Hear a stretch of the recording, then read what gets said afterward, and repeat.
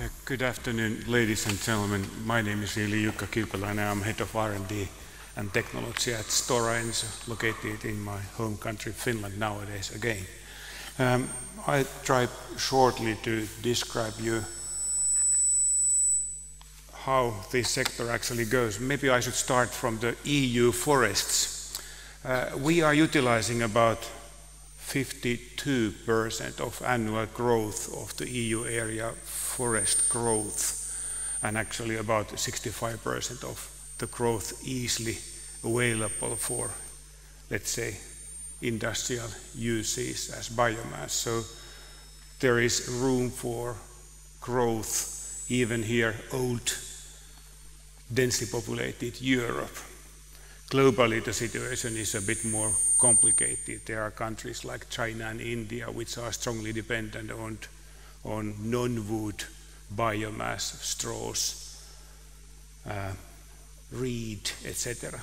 And there are countries like Brazil with a lot of opportunities to increase plantation-based forestry and thus to expand their industrial presence. What I try to tell during coming about 10 minutes is that the sector is renewing fast. We are learning to mimic, in other words, to copy Mother Nature and how she makes processing of things. And I also try to describe you the role of this 2 million direct job opportunities sector, forest sector, and its related cluster areas here in Europe. Europe has traditionally been the leading continent actually concerning our sector. 20% of production has been exported overseas, and one reason why the sector has been facing so dramatic changes has been that partly because of the euro currency and its strength, partly because of strategic decisions of countries like China to increase their own capacities. These export opportunities overseas have been gradually disappearing. This has made the strongest or best European companies also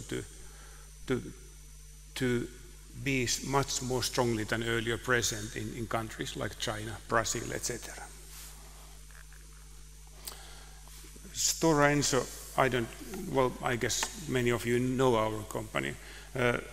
Concerning our innovation strategy, actually, maybe I should mention the list of our key activities. Printed electronics is an area we invest very much for things like safer homes of the future and partly for intelligent pharma packaging, etc. It's the micro materials, micro technology where we have been investing for about 20 years actually, and also running already commercial scale activities. It's all kind of new bio-based barriers which are very close to our existing packaging or let's say home building activities. It's forest biotechnology, how to get forests to grow healthier, and it's also future pulp mill biorefinery concepts. If you are an engineer, you might call them future separation techniques, but there are other features in that. And then future wood building concepts. Future European homes will be more and more built of wood. We have been successfully launching 8 to 12 floor office and flat buildings built out of wood, and those solutions seem to be very, very competitive ultimately.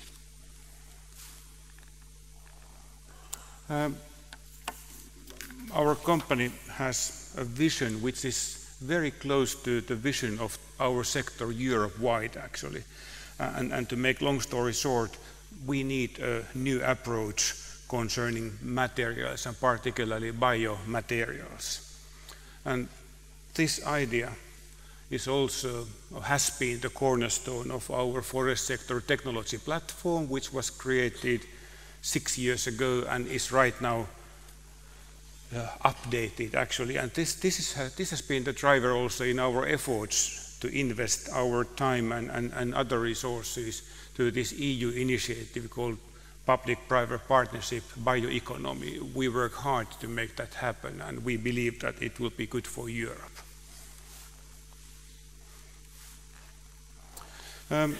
just to mention a couple of issues related to my company, which, however, have a wider meaning. 35% of food is globally lost because of lacking or improper packaging before consumption. And our dream is to have solutions for that, aseptic systems, which would be based on biomaterials, if needed, or in any case recyclable materials, and if needed biodegradable materials. And that's one strong area where the influence in global economy and the standard of living globally is very, very remarkable. Maybe one more example.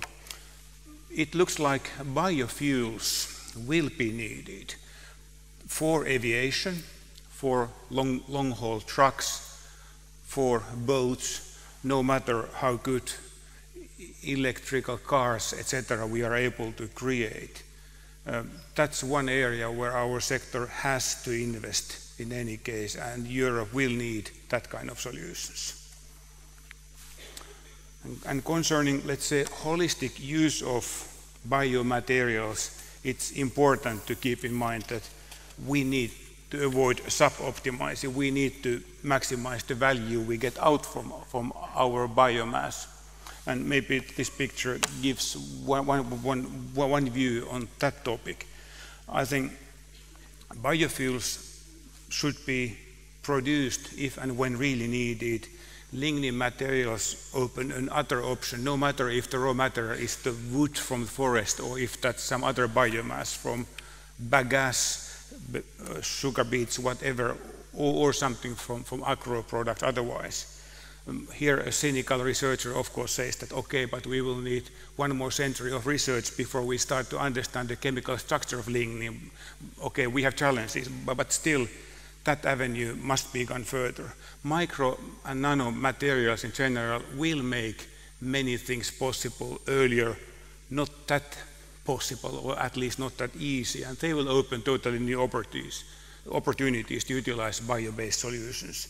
And let's say functional biochemistry, which was earlier touched here already, will be making many things from pharma to industrial applications different and easier to be delivered. I happen to be a researcher by heart, but still it's important to keep in mind that no matter if we talk about chemical industries or forest industries or whatever, or automobile industries, and analyze important innovations ultimately leading to wide commercial applications, 60 to 70% have their roots at customer interface, you might call customer cooperation. And that's a real challenge. How do we as a sector, as companies and as professionals work better, closer in real partnership with our customer organizations and ultimately with the European and global consumer? That's a real challenge we face. It's no reason to underestimate the importance of other partners, like partners from the other segments or partners in the value chain, being your suppliers or something like that. But 20–30% is a typical percentage of important innovation sources or ideas from them, and only 10–20% of important things have the roots at the chambers of the researchers. But please keep in your mind that researchers are needed to make things happen, no matter from which box you look at this big picture. That was my attempt to try to tell where this forestry sector actually goes. Thank you very much.